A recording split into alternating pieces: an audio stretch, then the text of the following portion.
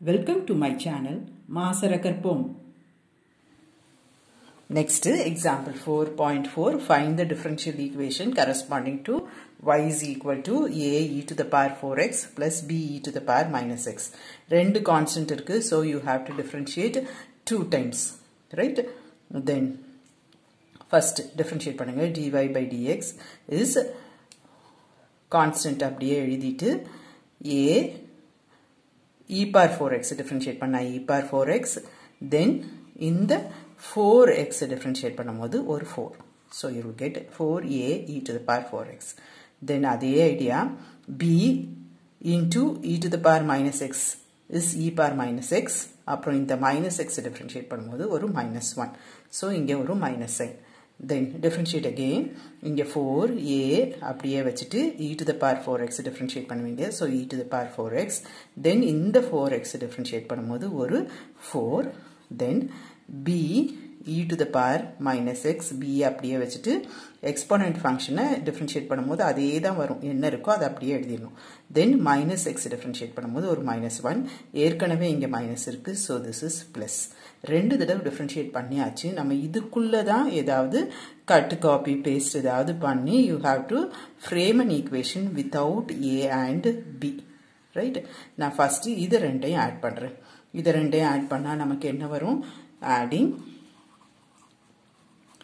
2 and 3, left side add பண்ணும், right side add பண்ணும்.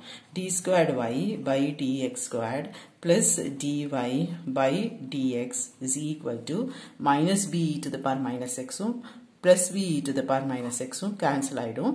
So you will get இது வந்து 16a e to the power 4x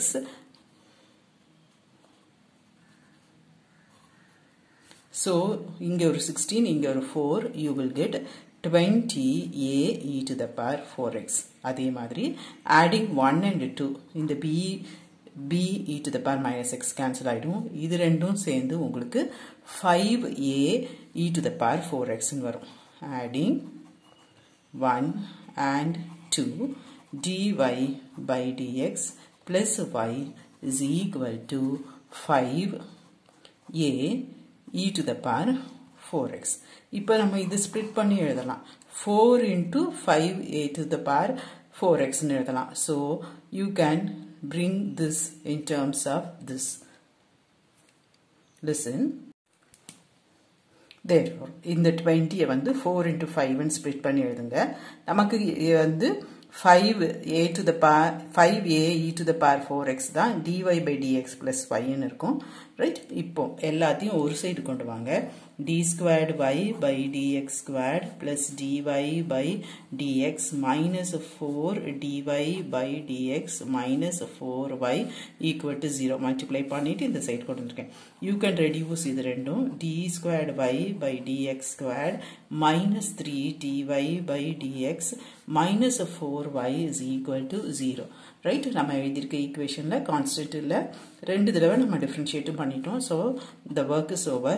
This is the required differential equation. That's all.